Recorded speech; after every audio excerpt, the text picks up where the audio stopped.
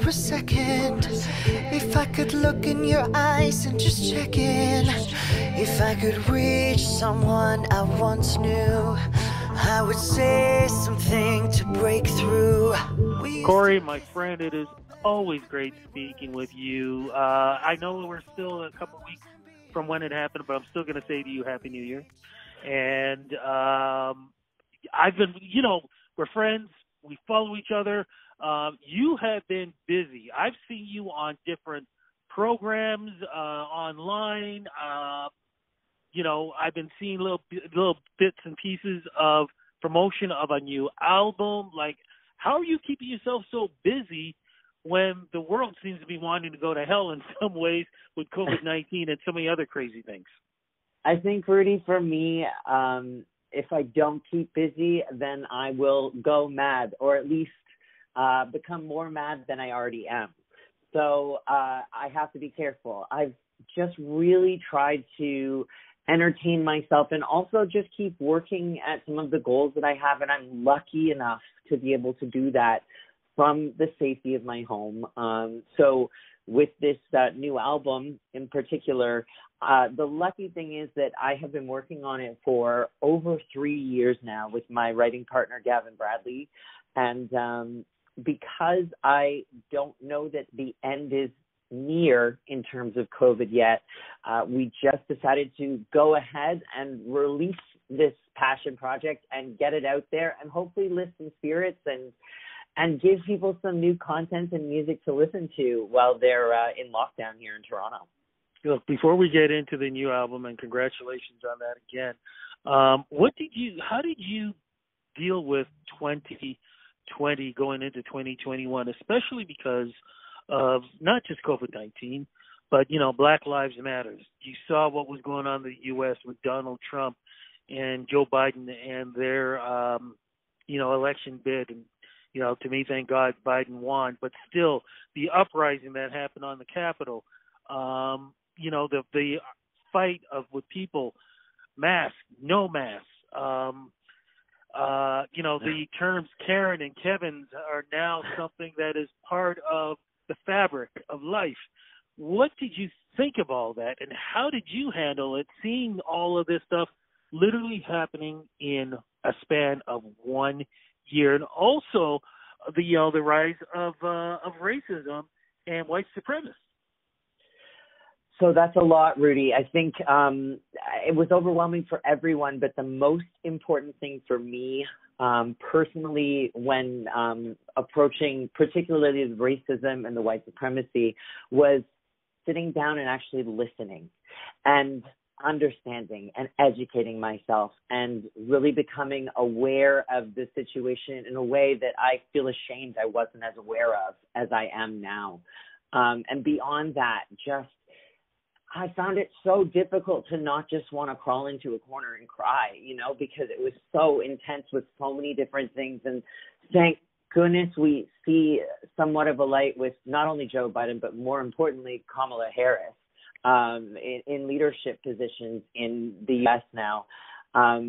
Moving forward, being able to amplify Black voices and BIPOC voices in a way, in any way that I can, is a priority for me as well. And I just think 2020 was, it's so hard to even wrap into words how much was learned, how horrifying parts of our society are in terms of the mask, no mask, and just not being able to listen to, scientists. It was outstanding to even witness, I'm sure you can agree. I'm still grappling with it in terms of comprehending exactly how we got here, I agree with you. I'm just curious, though. You wear masks, yes or no?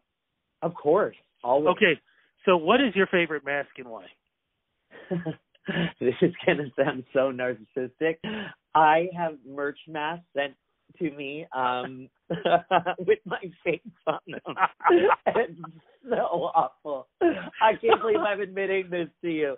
So I have those, which when the album came out, you may or may not have seen me walking around in them. But also my mom is darling, and she stitch together all of these fabric masks that are 3 layers. So I wear those. Also because I would feel so bad, those disposable ones, like over time, I just can't imagine how much garbage it's creating, you know? Yes. Yeah, because I remember when we were first into the pandemic in March and April, and the amount of not just masks but gloves just being thrown all over the place on the subways, on the streets. In the parking lots. Parking lots. Insane. It was crazy. You don't see as much now, because I think more people are now wearing the reusable masks, which, you know, thank goodness. But yeah, in the beginning was just horrible. But I got to get one of those. I got to get one of your face masks. I got to get one of those. Can I just say too, I never understood the glove situation, because it's like, if you touch your face with a tampered glove, it's going to do the same thing as your hand. Yeah. So why don't you just wash your hands regularly and don't touch yourself? Like, I never got that. I think a lot of people didn't understand that in the beginning, because I know I was wearing a glove. I was wearing gloves in the beginning, and then what you just said connected, going, wait a minute, it's still the same thing, because I'm still, you know, I'm still trying to clean my hand. Wait a minute. No, okay, let me just stop with the gloves. But now for myself, and I'm just throwing this out there for everybody who's listening on Rudy Blair Entertainment Media, RudyBlairMedia.com, I'm now doing the double mask. So I have, you know, a mask that I picked up over at Canadian Tire, wear that over across my face, and then the designer mask, I put that over that. So there you go. Yeah, it works. But look, let's get to the album, and let's talk about that. First, what's the name of the album, and what is the concept behind it, please? So the name of the album is TOV, and it's actually named after a dear friend of mine who I lost to stomach cancer at the beginning of the pandemic. And she is one of my best friends, and I just thought, for a debut album, what do I name it that I'm going to love 10 years from now? So I thought, well, the name TOV is going to be something I'm going to love forever, so it seems appropriate that would be the name of the album. And the album itself is broken into 3 different acts. So the first act is Betrayal, and the second act is Heartbreak, and the third act is Survival. And at the end of the album, there's actually a song that I wrote for Tova and her newborn daughter, and actually got a chance to, I wrote that song the night that we knew we were going to lose Tova, recorded it and sent it to her sister, and her sister was able to play it for her in the hospital, on her hospital bed. And at that time, Tova couldn't speak, but her sister told me that she smiled when she heard it, and I'm just so grateful that Tova was able to hear that. And that version is actually available on the end of the album. Little one, she loves you. She's wanted you for years. Little one, I know you will have her with you, have her through your fears. And I'll help you to remember the things you never knew. She lives on in all of us, but especially in you. Now, is that the single that's out right now, or is there another single out right now? No, so the single out right now is called End of Me, and it features Michelle Mondesir, who is also a Toronto artist, a member of the band Madame Psychosis. And it's a really dance floor banger of a track, and that's the single that we're promoting right now with the album itself. Are you healthy for me anyway? I'm sinking down. This isn't where I thought we'd be. I'm thinking now. Loving you will be the end of me. Now, because you said when this whole thing was coming about, writing it and everything, I'm curious, when did you record this? Because I know with Toronto, during the summer, things are starting to open up, and then by September, October, things shut down. How were you able to record this? How creative did you have to be to make this album happen? So luckily, a lot of the tracks were already recorded over the 3 years. There were a few, there's actually 3 that we had to record while the pandemic was happening. So there was a period in the summer where Gavin and I got together. I went to his studio. We had a shield up. We masked when I wasn't singing and completely tried to prevent any sort of risk as much as possible, including quarantining before seeing each other. And over the course of 3 days, I went in and recorded a stack of songs as well as some new material that will be coming out later this year, and tried to jam everything I could into that period because we all knew that there would be a resurgence by the fall, and there would be no way to get back into the studio for a period of time. And I really rely on Gavin for vocal production, and I just find that he's one of the best in the industry. So I don't want to do anything but work with him, right? So I had to make those arrangements and really prepare to make sure that we could do it in the time slot that we set out. Now, I don't want to glance over this when you mentioned about Gavin, because folks need to realize he literally is one of the, if not the biggest producer coming out of Canada. And he has worked with some major artists. You name it, you check the credits, his name will be on that.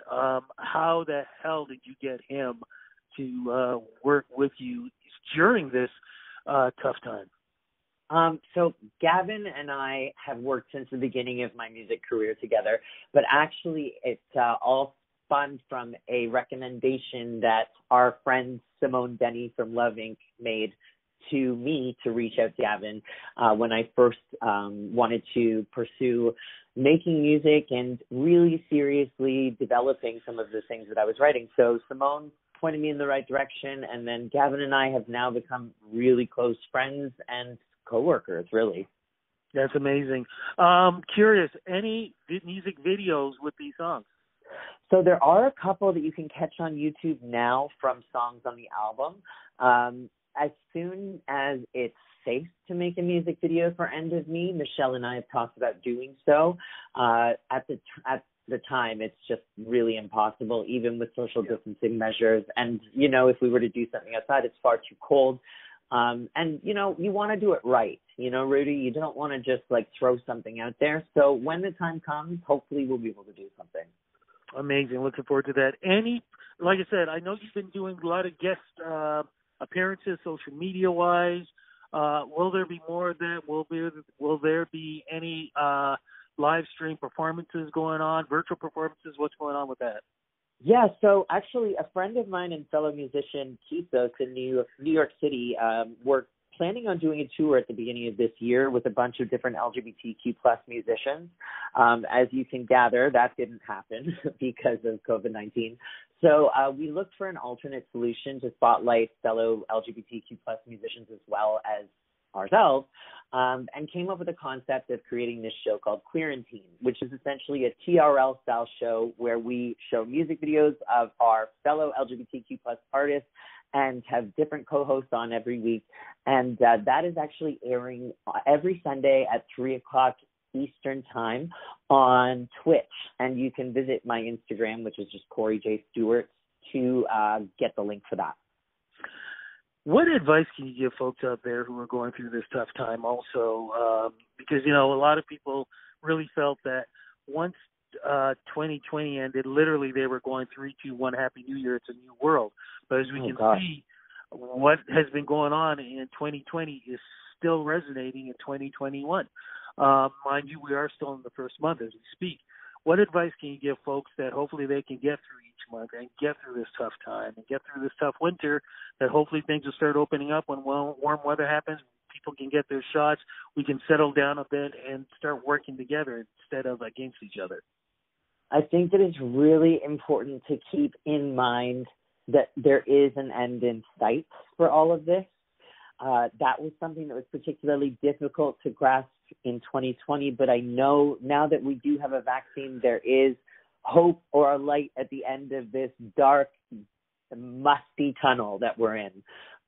So it's important to keep mind of that and know that the sacrifices we're making right now are allowing us the opportunities to regather again one day, and hopefully no one will be missing, because I know that I'm going to miss my friend TOV desperately. So I hear you, my friend. I hear you. Social media is the place to go. Where do we go to follow you? So just Cory J. Stewart on Instagram, and Cory has no E. Fantastic. My brother, thank you so much. Big love to you. Crossing fingers that we can get together, man. We have not done a dinner or a drink or anything in way too long. It is one of the first things I want to do when we get out of this hell, Rudy. Fantastic. Again, thank you so much, my friend. Thank you.